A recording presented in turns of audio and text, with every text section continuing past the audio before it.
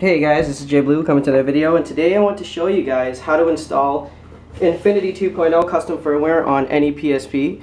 In this case we're doing it on E1000s. I just got these from Europe yesterday and I just basically installed 6.61 on both of them and upgraded them, and was weary that the 2.0 might fail or brick me.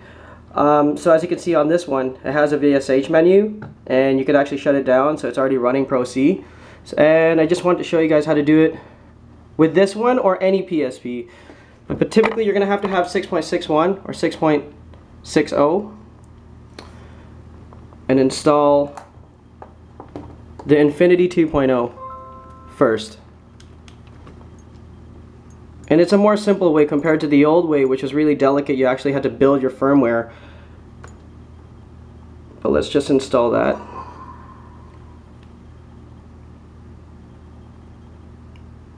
Again, this works for any PSP, 1000, 2000, or a 3K.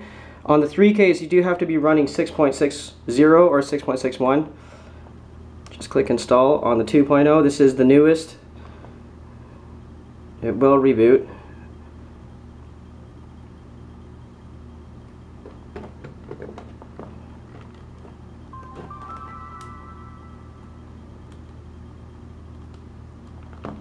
Now, as you've installed that, you will notice that if you check, it will say Infinity.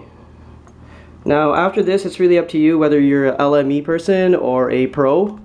As for me, I'm a pro. So I used to be around with the Pro B10s and now it's Pro C. Never really had any problems with those. So you're going to install Pro C the normal way this time.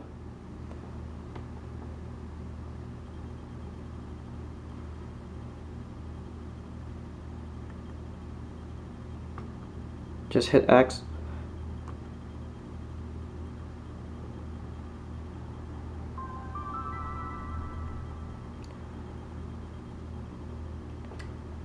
Now, as you can see, the firmware has been upgraded, but it's not going to perm until you actually use the 2.0.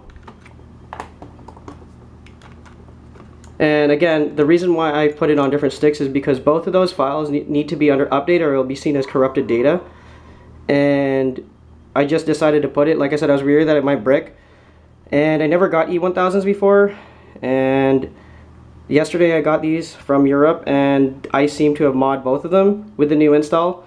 So you're going to go to the bootloader configuration thing from the old file, but the newer, the 2.0, revert back and click home.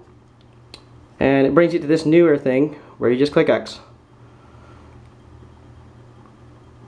And that's how simple it is to install permanent custom firmware compared to the old way. If you've seen my other videos, it's actually longer because that's the old way we used to do it in flushing the firmwares. So let's just see that this has stuck.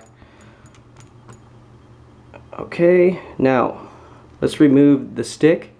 Actually, let's just click Z. Now there is a Pro VSH menu, as you guys can see. So let's just shut down the device. Remove the stick. Check again. And as you guys can see, this one's a little damaged power there, and the other one's not. Again, I just got these yesterday from Europe for basically $20. And again, I was more weary about it having to brick, but I seem to be able to do it just like all the other consoles I've done. Let's just make sure that that firmware is. And there you go, guys. Again, I tried this on a 1000, 2000, and 3000, and it simplifies everything compared to the old way of doing it with the 1.0, as well as, you know, building and flashing your firmware. To those guys who never really done it before and you're still using the old way, I hope this helps you guys doing your consoles. Again, as you can see in the background, I do have 1, 2, and 3 models just sitting there all done, and I've just been doing it the old way before, and when I got these E1000s, it's kind of led to this. So I hope this helps you guys out there. For those of you guys doing it, please subscribe below and like. Thanks for watching my video. See you guys later.